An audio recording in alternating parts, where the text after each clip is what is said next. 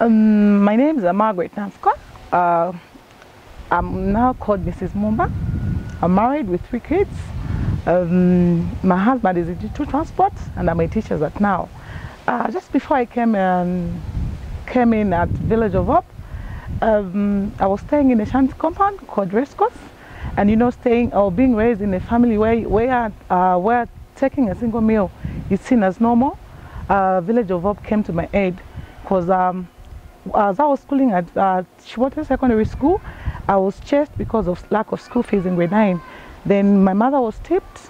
She was told she could just bring me at Village of Hope. Then I was brought in. By then I was Pastor Mumba. I was over the place and I started learning. Village of Hope has been amazing because from the first day I started school here, I never stopped.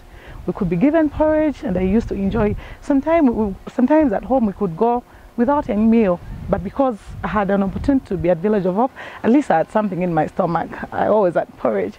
Coming at Village of Hope came as a blessing because it was able to offer spiritual, moral, physical, and education support.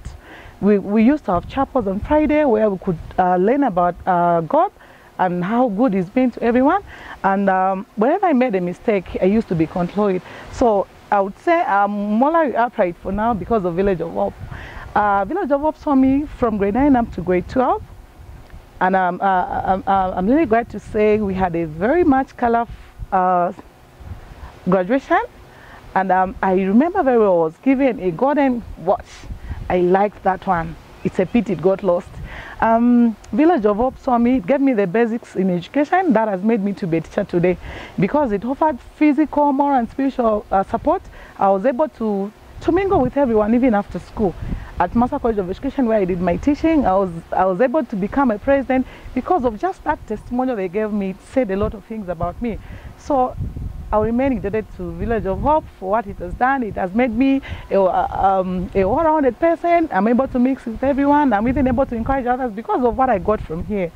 So even those people outside there, please, Village of Hope I would say Village of Hope is the answer to the prayer that many people have like me. I used to be vulnerable, but now I have a name. I'm a teacher, happy to be a teacher. So please, Madam Nancy, Sir Sage, please, you've really done a great job in Zambia. Thank you. We'll never forget you. This is wonderful.